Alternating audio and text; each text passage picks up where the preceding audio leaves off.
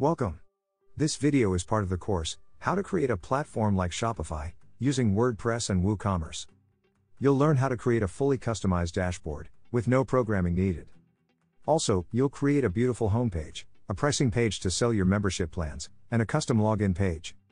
Follow the link in the description to take the course. In the previous section, we learned how to set the coupons, orders, and customers on the front end. Here, we'll learn how to set up the WordPress users and site settings on the dashboard. Let's open the dashboard site. Now create a page. Enter the page title. And enter the WP Frontend Admin Shortcode, with the WordPress user's URL between the quotations. Now open the page on the front end. Once here, select the page title, the URL slug, the default page template, and the dashboard menu. You can hide any unnecessary elements to simplify the user's list. You can restrict this page to specific plans if you want. Now save the changes. Let's edit the Add New User form. We can add existing users or new users. We'll delete the Add Existing User fields, to only create new users. Now our page looks really clean. Just save changes. If you open an existing user, you can edit the user profile. You can delete the personal options like user colors.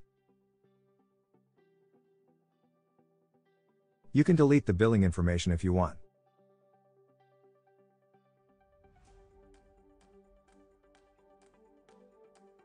And also the shipping information, though your users may also need that information.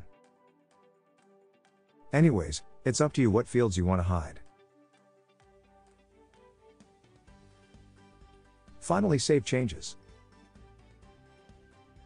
As you can see, the page we just created has been added to the dashboard menu. Now it's time to set up the store settings on the front end. Create a new page for the settings, and enter the WP Frontend Admin Shortcode, with the WooCommerce settings between the quotations. Once in the front end, select the page general info.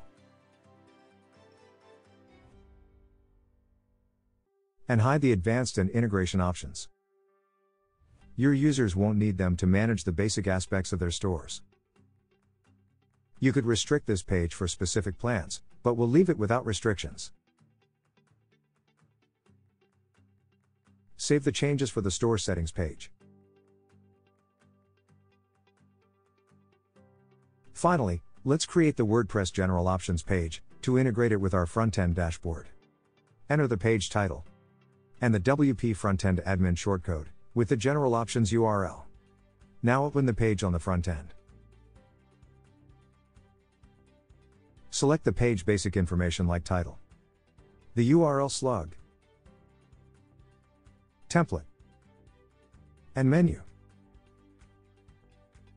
Again, if you want, you can restrict this page for specific plans. Once you're done, save the changes.